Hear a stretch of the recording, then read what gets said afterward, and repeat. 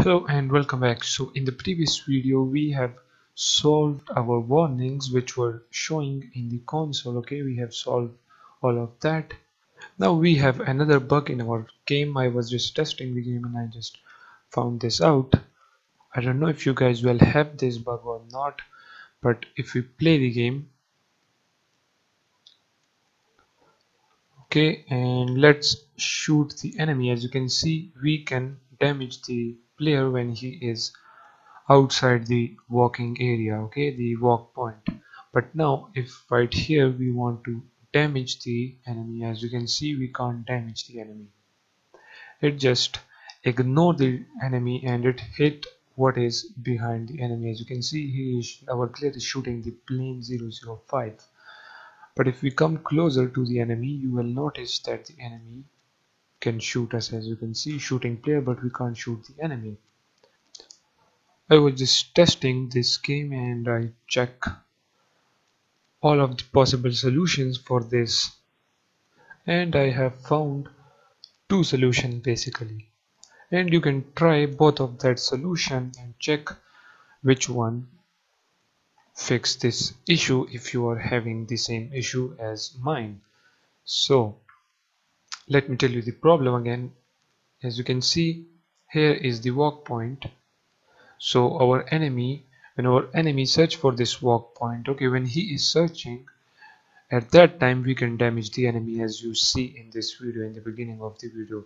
But when he is then walking inside this walk point, okay, we can't damage the enemy.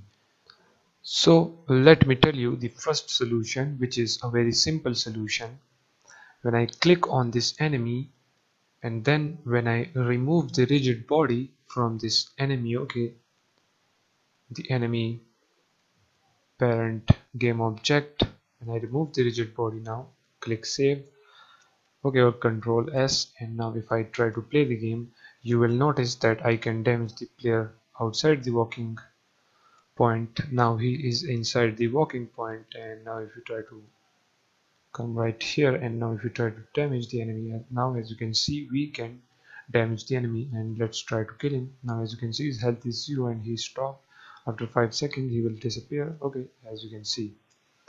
So the first solution was just simple, in which we remove the rigid body from the player parent game object.